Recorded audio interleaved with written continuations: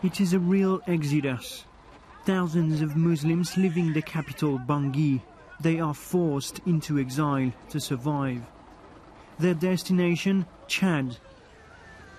The northern neighbour, who has long interfered here in the Central African Republic, has sent soldiers to escort these people. Many of them have family roots in Chad, but have never been. The Christians say the Muslims must go back where they came from. That's why we are going home. We had no option to stay here, because we had no protection. They don't want to miss this convoy. It's just too dangerous. A man fell off one of these lorries. He was reportedly lynched and chopped into pieces. Even the road to the border isn't safe. Seeing them leave their homes isn't enough for these angry mobs of Christians they want to kill. I don't think there can be reconciliation, maybe with others, but not with Muslims.